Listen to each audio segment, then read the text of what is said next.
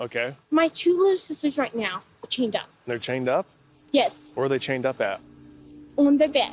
Now, mother didn't chain them up just to be mean. In the video you just watched, 17-year-old Jordan Turpin was speaking with an officer to try and help rescue her siblings from their abusive parents. The home that her and her 12 siblings lived in would become known as the House of Horrors. Her parents, David and Louise Turpin, have since been arrested and charged with several crimes relating to child endangerment. All of the children have been removed from the home and are receiving assistance from the government. But their nightmare hasn't ended. Since being removed from the House of Horror, many of them have been separated and put into situations that aren't much better. After this video went viral, the community raised over $600,000 for the children. But the state refuses to tell anyone where this money went, and the children have not received a single penny from it. If you wish to help them, you can visit the jcfoundation.org to donate to a charity that actually plans on helping the Turpin family. And be sure to share this video so that we can finally see justice for the Turpins.